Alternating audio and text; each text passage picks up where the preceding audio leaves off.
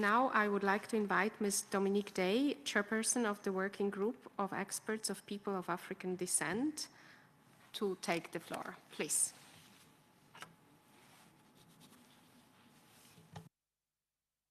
I'm Dominique Day. I chair the UN Working Group of Experts on People of African Descent, and I'm very pleased to join you today. Although Black and non-Black communities all over the world possess, use, sell, traffic, and access the drug economy at similar rates, the war on drugs has always targeted people of African descent.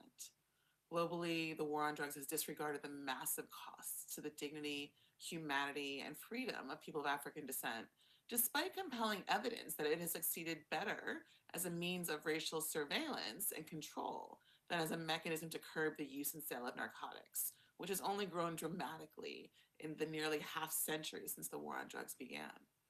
The counter-narcotics economy, in which many of us take part, has thrived on the backs of Black people, depriving generations of opportunity, family, and future.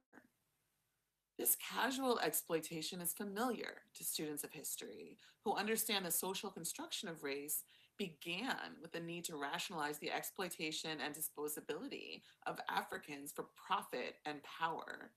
The legacy mindsets of these historical atrocities persist today. And of course, the historical atrocities I refer to are colonialism and the trade and trafficking in enslaved Africans.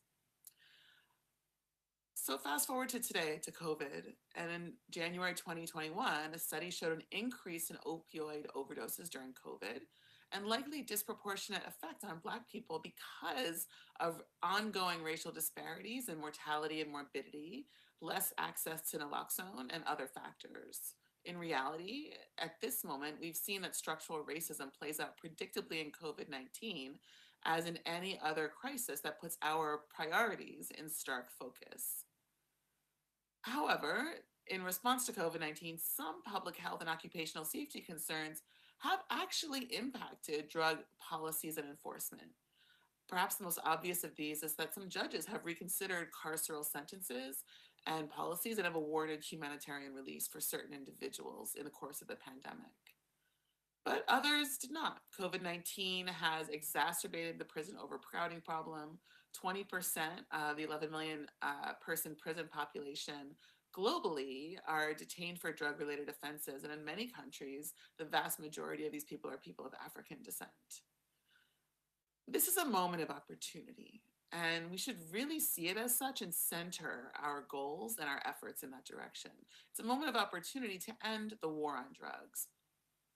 We understand this ineffective war is really the continued systematic racism in drug law enforcement, which started before the pandemic, has continued throughout. We see an ongoing lack of harm reduction services for people who use drugs and more. In some states, drug policy reform plans have been announced in 2021, and this is a great sign. But the international community should step up to its responsibility here, perhaps in ways it has failed to do during the COVID-19 pandemic generally.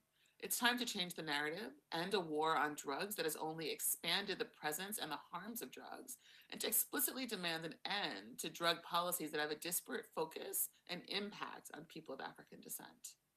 Thank you.